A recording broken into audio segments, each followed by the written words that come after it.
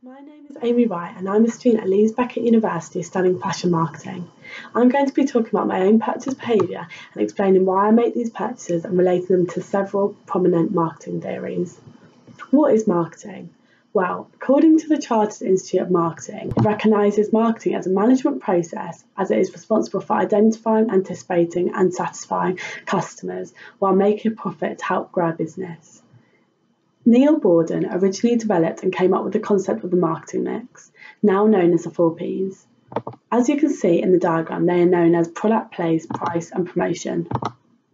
Product, for example, is the offering of how it is meeting the customer's needs, looking at the appearance of the product, labelling and packaging, as well as promotion, thinking about how the product is advertised and promoted to target their audience in an effective, eye-catching way. Another necessary aspect is marketing orientation, which is when a business recognises a customer's needs and wants and puts that into focus when designing a product, which increases sales within a business. Developing a market orientation makes organisations more profitable in both the long and short term. SWOT is another key feature in marketing. As you can see, SWOT stands for strengths, weaknesses, opportunities and threats, where strengths and weaknesses are internal and opportunities and threats are external.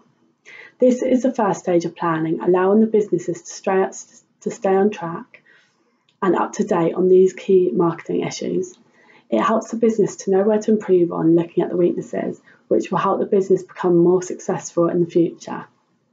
Also, recognising their competitors in their market to try and keep up with what is out there. Next, I'm going to be talking about my own purchase behaviour, including theories as to why I did so. Classical conditioning is a form of associative learning where your mind is intentionally trained to associate different behaviours or feelings with products or brands. There are many instances where advertisements, labels and packaging have influenced the consumer's decision to purchase without us even knowing in our unconscious mind. Like millions of us, I'm a reluctant loyal customer of Coca-Cola, as this has been a drink of my choice despite knowing how high the sugar levels are.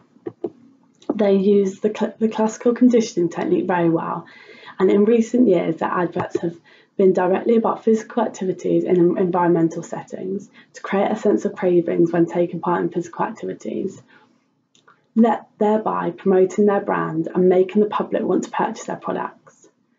It is a very effective technique to persuade people to buy Coca-Cola, which gives the company an edge over competitors such as Pepsi. The next theory I'm going to talk about is Maslow's hierarchy of needs. As you can see from the diagram, it's made up of 5 sectors. If marketers know the needs and wants of the target audiences, then that is a good selling point. For example, each business will focus on a different sector. I recently bought a top from Urban Outfitters, and this theory would suggest it links in with esteem needs and belongingness needs, as it was for my birthday and was something I could live without, making it more of a want than a need. Whereas if I purchase a bottle of water, this theory would suggest it's more physiological needs, as it is a basic need that everyone needs to survive. The last theory that I'm going to be talking about is the buying process. Here I've shown the 6 stages of the process, and an example where I've used the consumer buying process is when I was shopping in Curry's PC World for a laptop. The first step was me recognising my needs and wants, as my top preference would be an Apple Mac, which is recognised as a luxury brand.